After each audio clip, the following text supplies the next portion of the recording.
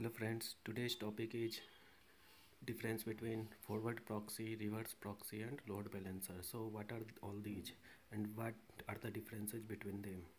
So the first start from forward proxy. So you can see the image forward proxy. It basically works with the client sides.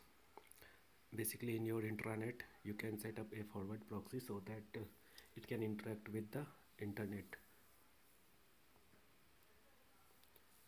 Okay, so what is forward proxy? A proxy works on behalf of your client machines and talk to the outer world internet or servers. A simple proxy is also known as forward proxy, so that the outer world internet is not able to track the real client machine from where the request is generated.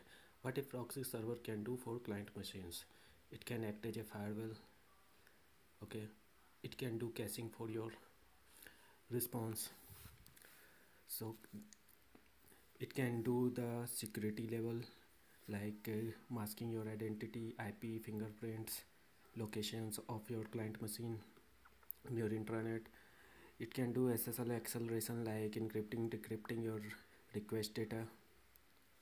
So these all the things a forward proxy or a proxy server do for you. So basically a proxy server is set up in the intranet in which multiple client machines have been there, so that the outer world is not able to track from where the original request has arrived, like in your company or offices. Okay, the second one is reverse proxy. The reverse proxy is exactly the opposite of this. So the proxy server is set up at the server side. Okay, so let's suppose your company or something as organization have multiple servers. So you set up a reverse proxy so that a client or multiple clients can interact with only the proxy, not with directly with the servers. Okay, the reverse proxy works on behalf of your servers and talk to the outer world or internet or servers or clients, so that the other world of internet is not able to track the real server machine, so they cannot hack your servers. What a reverse proxy server can do for servers: it can do load balancing, it can do caching, security, SSL acceleration like encryption, decryption of data request, and compress the data. It can also the zip your data size. Okay, at reverse proxy server level. Okay, so basically a reverse proxy can do the exact the same work like of uh, proxy server, but here the one most thing is added, load balancing. So a reverse proxy is mainly differs from the forward proxy in means of load balancing. So you can set up a load balancer on your reverse proxy so that it can deviate the multiple traffics to your multiple machines and distribute the equal traffic to your multiple server instances, so that one server will not hang. Okay, so the third one is load balancer. So you can see in the image that the load balancer do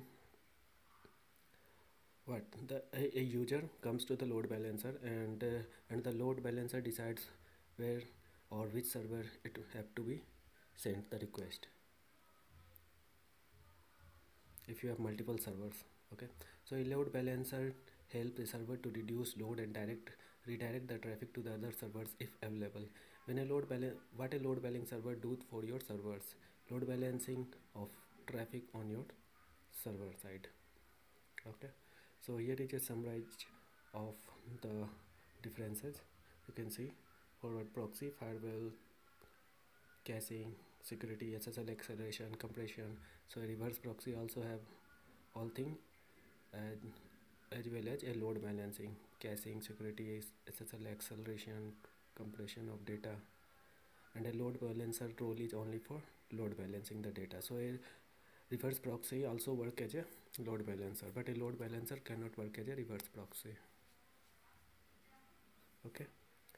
Okay, subscribe to our channel Retail Connect, or also you can visit our website retailconnect.com and join the professional community. Okay, Okay, thanks for watching.